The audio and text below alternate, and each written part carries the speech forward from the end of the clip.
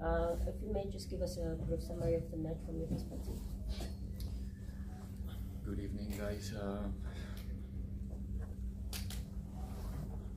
think the beginning of the game was really under control for 20-25 minutes.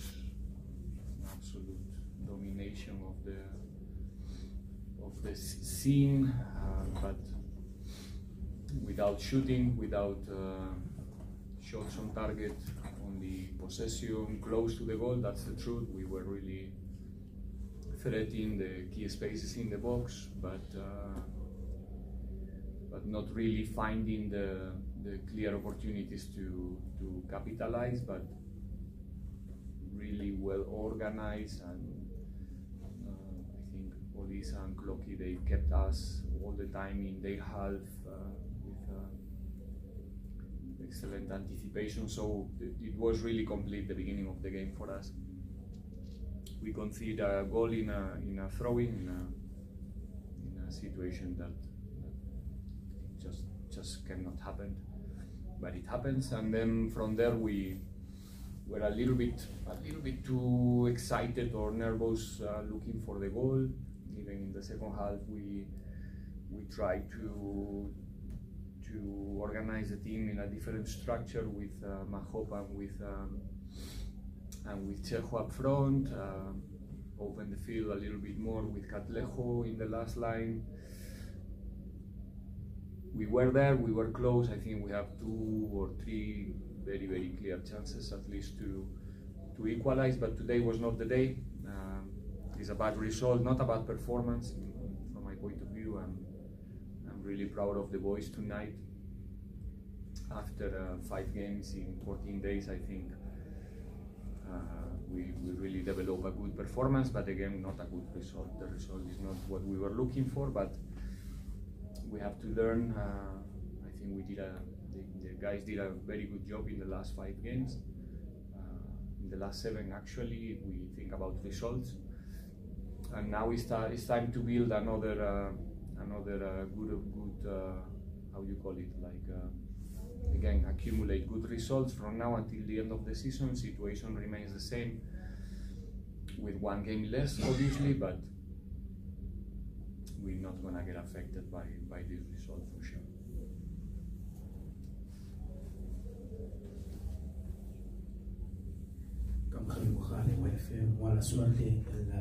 Coach. Thank you. Was there pressure to win this game, more so with distractions that probably might have come up into saying that Swallows defeated Stellenbosch? Probably also it's an opportunity for Paris to win the game, to go second. Was there pressure to win this game, Coach? No, not really. I don't think so. I think if you see the way we start the game, I think we were there. We were on task. But today we didn't find early the net like in the recent games, and that complicates a little bit more. It's true that maybe we lose a little bit in a rush in the last meters in many situations, but no, we know because we know that we have to win every remaining game before this one and from now, and we are used to deal with that in the place where we are. So this is not a new scenario for us where we have to win every single game. Today was a good opportunity, obviously, because we had the chance to get the full control of the situation, but we couldn't. And but still, we have 2 more games to go in the league. And I think, like I said 1 week ago, I think it's going to be decided in the last game of the season. Do you have any further questions for the coach? Going once, going twice.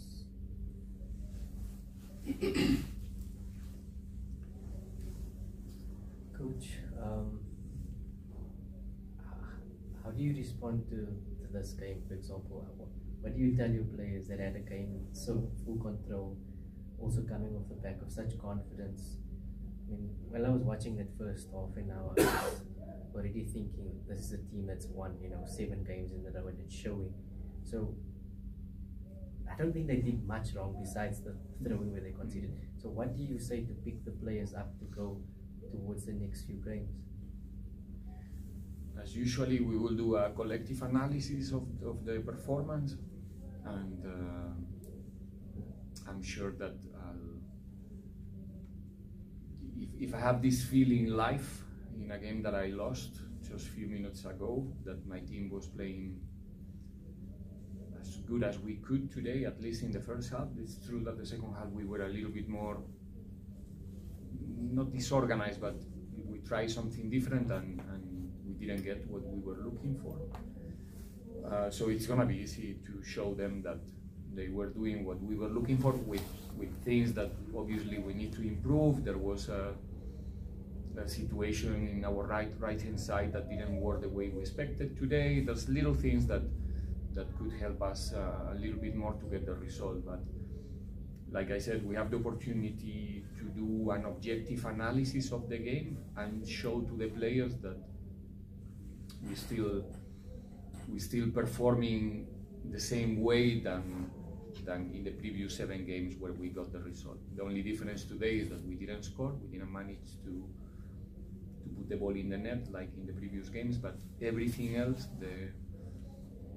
the concentration, the pace, the desire, the level of aggression, when we had everything, I think was there. So that's why I said before that, in my opinion, is a defeat that is not going to affect us at all. There's not going to be space for, to feel so sorry about ourselves, because we understand the dynamics of the games, and well, sometimes you have these type of games, but if we have to lose, let's do it in this way. Coach, hard luck on the result. I mean, I'm looking at Swallows beating Stellenbosch. I think Stellenbosch's first loss since last year in the league, and also yourselves only a second loss in 2024. I guess this is the story of the second round, especially these last few matches, that no one is safe, everyone is playing for something, and I'm sure that's the mentality you're taking to TS Galaxy and also Super Sport, who are also fighting for the top 8. Yeah, absolutely. I think our opponent tonight, they played a good game. They played with intensity. They were focused the whole game, threatening us in transitions. They did a good job. It's not only us on the field. We cannot say, and you can see the way they celebrate the 3 points, because it means that they are avoiding the relegation, which is, it's not a minor thing. So, like you said, everybody's playing for something. Some of the targets are bigger than the others, but everybody has some things to say from now until the end of the season, and the points in the last part of the season usually are very, very expensive. And today was approved. Swallows, us,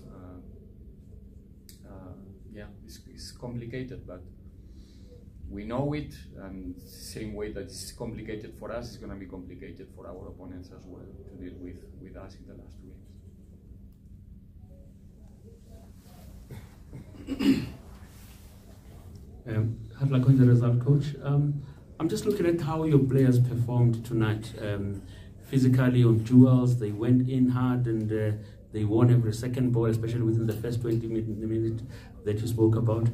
Usually when players are heading for probably a final ahead, they lose the strength of probably going hard into duels and winning balls and stuff like that, and they start losing matches. But in this case, we saw your players giving it their all still. Is it something that you worked on mentally on the players, that irrespective of the final coming, they still have to give their all, because they didn't show that performance, that lackluster performance that says they've got something bigger to play for? We played a final. We lost one final now. That's why.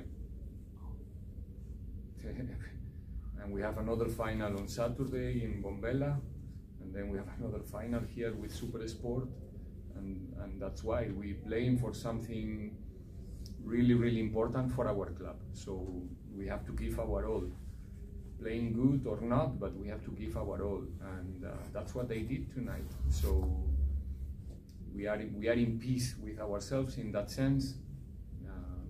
A lot of things to improve, but the attitude, the desire to get the 3 points tonight was there, and that's the important thing. And now we go into another final, and we're gonna do the same, and the proposal is gonna be the same, and we know that we are playing for something big. We want to be in Champions League the next season. Right now Stellenbosch is in that place, and we want to get there, and we know that to do it we have to run an extra mile, all of us, the technical team, the players, everybody in the team, everybody involved, and that's the only way to make it possible. So that's why.